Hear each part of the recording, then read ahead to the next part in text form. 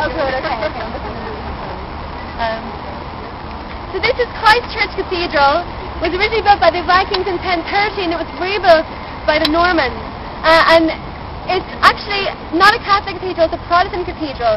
Ireland has no Catholic cathedral because when this one was converted, the Vatican never acknowledged it, and so effectively it's still on their books as Catholic cathedral. So it's pretty surprising for such a staunchly Catholic country that we have no Catholic cathedral, but there you go. The medieval crypt below is one of the biggest in Ireland or Britain, and it holds the body of Strongbow, who led the Norman invasion here, and they attacked this way, they attacked this site here. And right up until the Victorian era, his tomb was a regular meeting place for paying rent or for buying bonds or bills, like meet you at Strongbow kind of thing.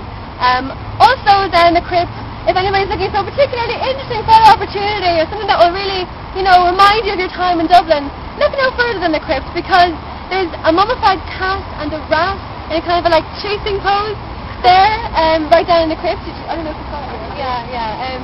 Quite funny, but basically a couple centuries ago, the rat was being chased by the cat, and the rat, thinking it was very clever, ran up one of the pipes of the organ. The cat ran in after it, and they both got stuck in the pipe. And over the years, the hot air blowing through the pipe mummified them into those positions.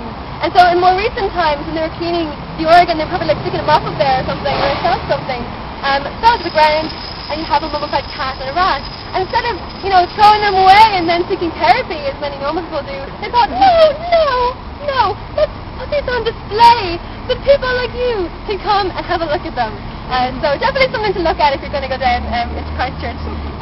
But for the moment, anyway, we're going to move on, and we're going to see Dublin's monuments to the Vikings. So this way.